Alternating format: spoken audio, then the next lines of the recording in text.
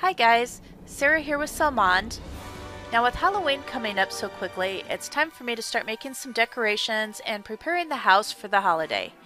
Now, I wanted to make something using resin, so I jumped on Pinterest and found lots of great Halloween ideas, one of them being a coaster that had some little wiggle eyes in it. I thought it was adorable and I wanted to make one for myself, but I added several of my own ideas and came up with this friendly little blob coaster using googly eyes, resin, glitter, and a silicone mold. It came out simply adorable, and I'm so excited I'm going to make another one in purple. That way I'll have this adorable little set of Halloween blobs. It's so much fun to do, and resin is really pretty easy to work with. There's simply no end to the things you can do using this medium, and I'm sure you'll love working with it as much as I do. So sit back, enjoy this video, and if you're interested in purchasing any of the products that I have shown, the links will be in the description below.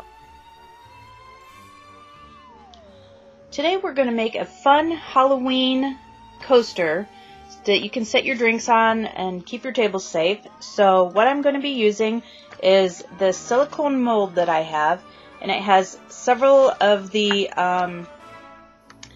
geode or agate shapes in it, just kind of a free form, and we're going to use that.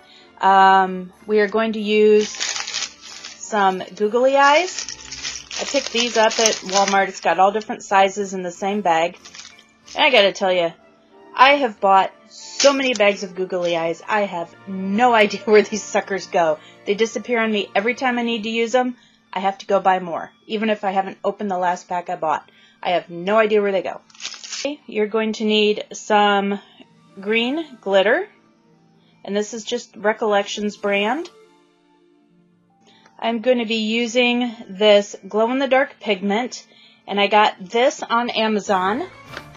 It came in this box with 12 different colors of glow-in-the-dark pigment in it, and it also came with this little black light so you can actually see how they work. Okay, the last thing I'm going to need is some resin dye, and I'm going to pull out a green, and you can also use alcohol inks if you have them.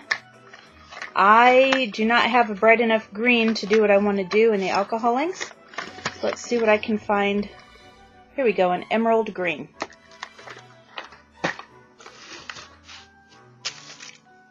Alright, so the next thing I need to do is mix up a batch of my resin, and then we will be ready to go. Now this is going to take layers of resin, so this is going to be a little bit longer project. So if you're going to be making more than one, do all the steps for all of them at the same time.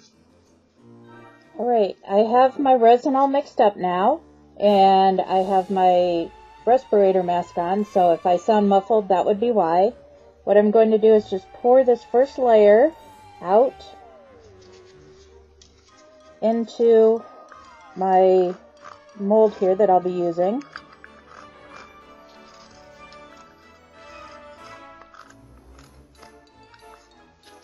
Okay, and I will leave a link to resin in the description below just in case you don't have any resin if you haven't used it before. This is a really simple first project for you and a lot of fun. The silicone molds are not expensive, and it's just a lot of fun to do. You can personalize resin any way you want to, and I have just been in love with resin lately. It is such a creative medium. Now, if you're going to use it much, you do want to take precautions, such as wearing a respirator mask, because it can cause allergies and breathing issues for some people. And these days with COVID, you don't want to bring on any more breathing issues than you have to.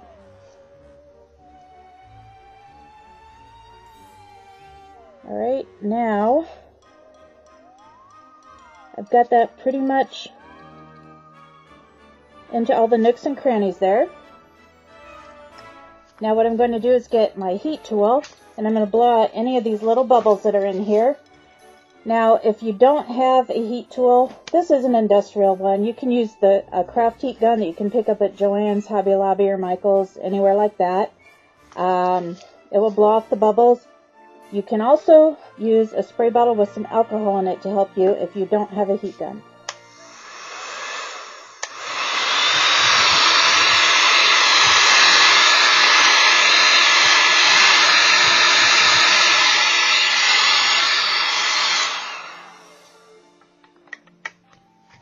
Okay, there we go, and that heated it up. It blew out all those bubbles. Now what I have to do is just let this first layer set and dry, which will take, we have to do it till it's about tacky, which could take 6 to 8 hours, maybe more, depending on the area you live in, the humidity, the temperature, a lot of different factors. Now for that, I did use a ½ ounce of resin for this first layer, if you're wondering how much I used. So we'll go ahead and let this dry, and I will be back. Now that our resin is tacky, it is not completely hardened yet, but it is tacky. So what I'm going... Okay, now that I have my resin mixed and I've just poured it back in here again, I'm going to go ahead and work around gently, very gently, and push it around into all the edges again, just like I did before. And then I will hit it with the heat gun again to burst all the bubbles, and then we're going to start placing our googly eyes.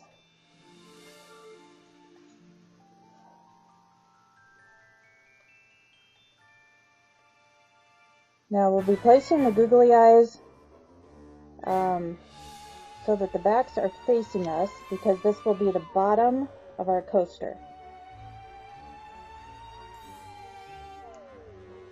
Okay, there we go. I'm going to go ahead, hit that with the heat gun now.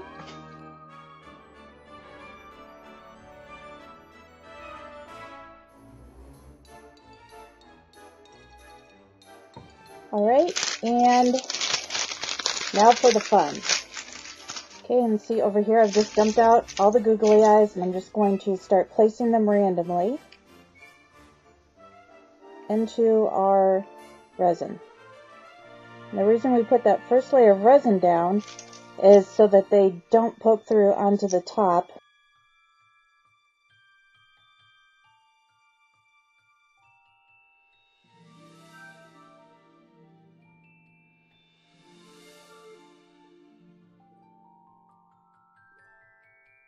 That little guy went upside down. That's okay. We'll just flip him over here.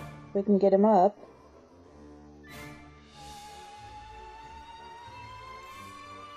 There we go.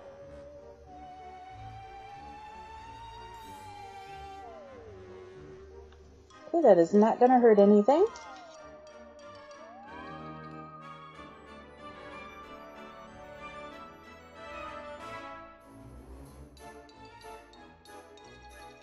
Alright, now we'll just let this set up again, and I will come back in the morning and we will add the third layer of resin.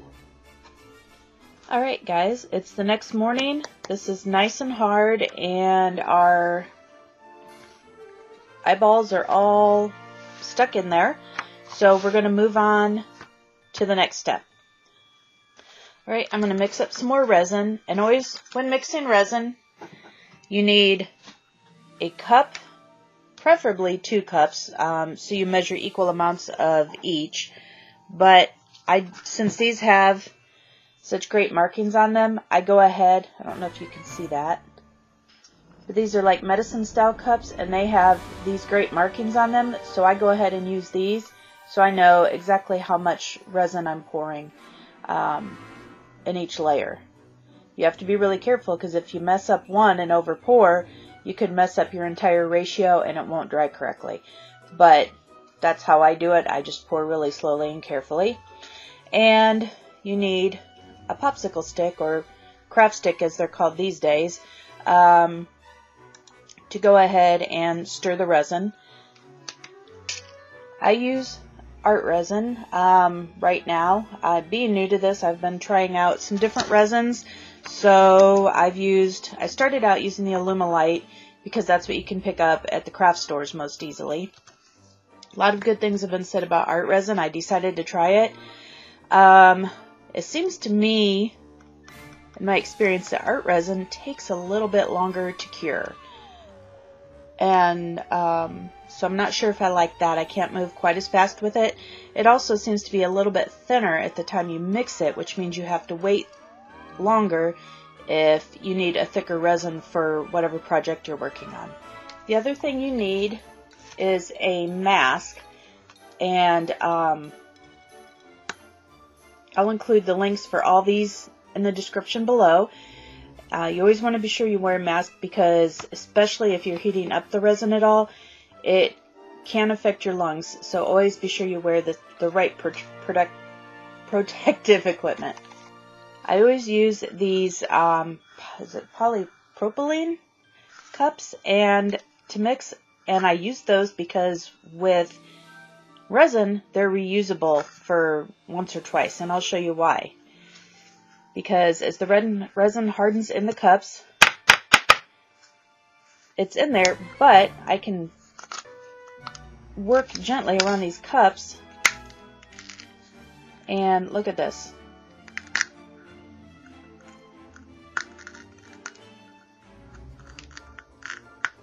Oops. The resin just pulls out so nice and neat, and you can reuse the cup. Alright, now aluminolite and art resin both have a 50-50 mixing ratio. You always want to be careful when using resin because they're not all 50-50, but these two brands are. And I'm just going to go in and very carefully measure out how much I need. And I'm doing a thicker layer here, so I'm going to do a full ounce, which means a half ounce of each of my part A and part B.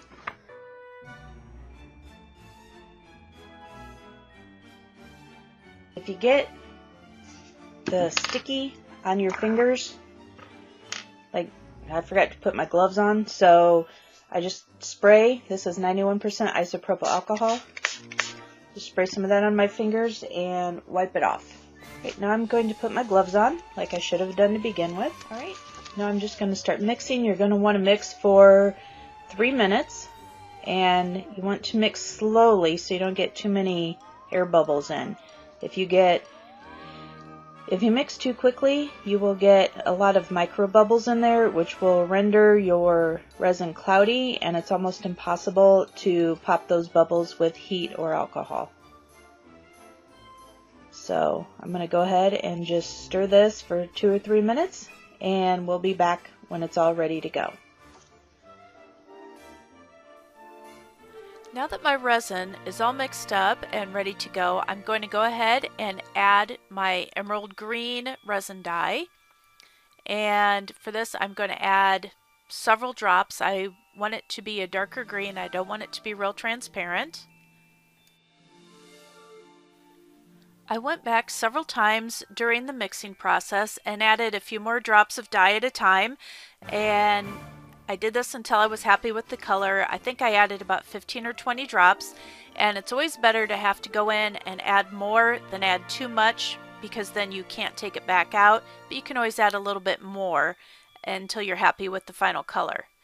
Next, I'm going to go ahead and add some emerald green glitter to my cup and mix that in.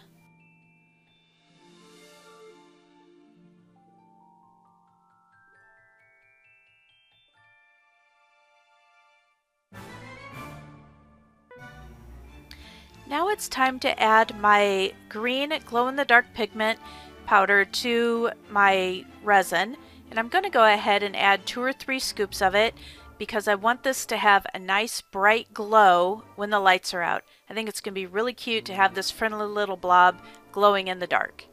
So I'm going to mix that in real thoroughly, and then we'll test it out with the little tiny black light that they included in the pigment resin kit. I decided I wanted to try to add a little more shimmer to my blob that you could see during the day, so I'm adding some green mica powder into the resin, and we're going to mix that in real thoroughly as well. At this point, I'm hoping I'm not adding too much to this, but fingers are crossed this is going to come out just as cute as it is in my head.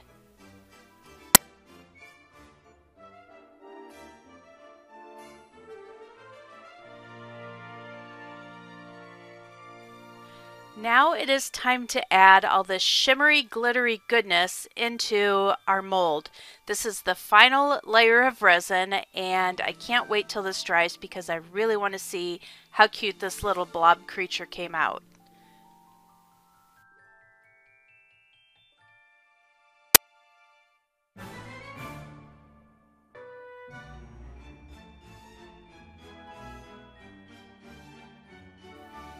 Now, for the first 2 layers, I showed you how I used the heat gun to pop the excess bubbles in the resin, but here I wanted to show you a close-up of what happens if you spray it with 91% isopropyl alcohol. All the action you can see, all the movement in the resin, that's all those little bubbles rising to the top and popping. So this is absolutely a good way to get rid of some of those extra bubbles, and I just wanted to be sure you could see that that actually does work as well if you're not comfortable using the heat gun or if you just don't have one. One other thing that I wanted to show you is that it's very important with resin, since it begins as a liquid, that you have your work area completely leveled where you set it to dry. So you want to level it front to back and side to side. Here I'm using a large tile. I stuck paper under one end, and on the back end I used 2 large popsicle sticks, and that's in order to get those levels as accurate as possible.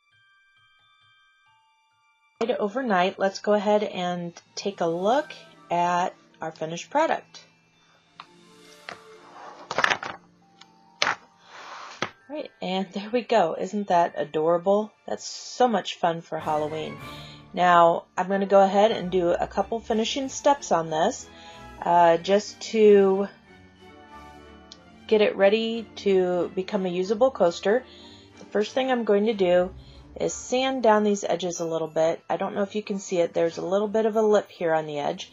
So we're going to sand that flat. This will be the bottom, so I'm not overly worried about it.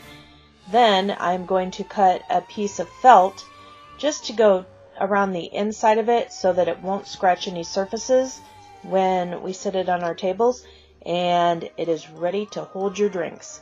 How fun would this be in a few different colors, setting it out for Halloween? You guys have a great day, and I will see you next video. Bye-bye.